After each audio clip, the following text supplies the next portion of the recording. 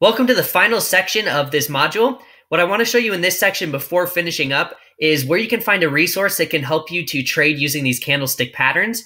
And so you can know where to put the stop loss and things like that, for example. So you're just going to go here in Edge Trading Academy and you're going to go down to the Resources tab. Once at the Resources tab, you're going to click on that and you're going to click on Cheat Sheets. And then you just want to find the Candlestick cheat sheet, which is right here, and click on Download here. This cheat sheet is awesome, and it's going to show you, just like it says here, how to spot and trade Japanese candlestick formations to give you a true edge in the market.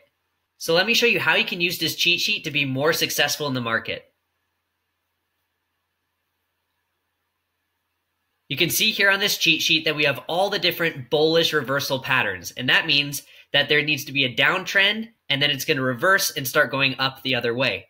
So you can see we have bullish up here, we have the bullish hammer, we have the bullish inverted hammer, and I'll continue down. We have the bullish engulfing, bullish tweezer tops, bullish morning star, bullish three white soldiers, and bullish three inside up. So we have all those different patterns there. And then we have all the bearish patterns. So a bearish pattern, reversal pattern, would mean that the market is trending up and it's going to reverse and start going back down the other way. So you can see that we have all the different patterns as well that we talked about for the reversal pattern on an upward trend. So I'm going to go ahead and just walk through a couple examples just to show you how you can use this cheat sheet. It'd be great if you can print this cheat sheet because it can definitely help you in the market. So let's look at the bullish hammer, for example. You can see here on the left that there's an explanation of how to trade it. So it says, look for the bullish hammer at the bottom of a downtrend. Then it says, wait for the next candle to close above the high of the bullish hammer to confirm the existence of bullish force. So you can see here that we have the bullish hammer.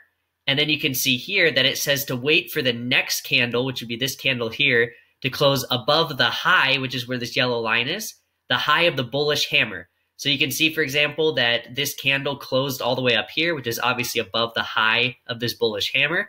So that's where you want to place your long order. A long order, remember, is a buy order.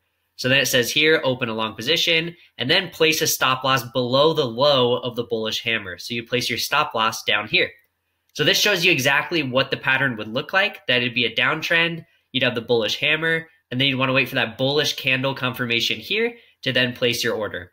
So we'll go ahead and just look at another one here. In fact, I'll move down to this one, let's say, bullish engulfing. So you're going to look for it at the bottom of a downtrend. You're going to wait for the next candle to close above the high of the bullish engulfing candle to confirm the existence of bullish force. So you can see here for bullish engulfing, like we learned, that it needs to start below here and then completely engulf this candle here, this bearish candle. So the bullish one right here completely engulfs it. And then what this tells us is we then want to wait for the next candle to confirm that bullish force. So we would place our long order here after that candle closed, and then we would place our stop loss down here, like it says here, at the low of the bullish engulfing candle, so right here. So you can see how this cheat sheet can really help you out, and it can help you spot reversals here at the bottom of downtrends and here at the top of uptrends. And then once you've trained your eye to spot these at the top of these trends or at the bottom of these trends to spot these reversal candlestick patterns, then you can use this cheat sheet to know where you should place your stop loss, where you should get into the order, and this is going to help you to trade successfully using these Japanese candlestick patterns. So take advantage of this sheet that we made for you. It took us a lot of time to create this and make it very clear on what the pattern looks like and then how to trade the pattern. So take advantage of this sheet that we made so that you have this true edge in the market to trade using Japanese candlestick patterns. Hey, thanks so much for watching. Make sure you join our free Discord channel to get access to all the cheat sheets and a bunch of other cool bonuses. The next video in the course is right here.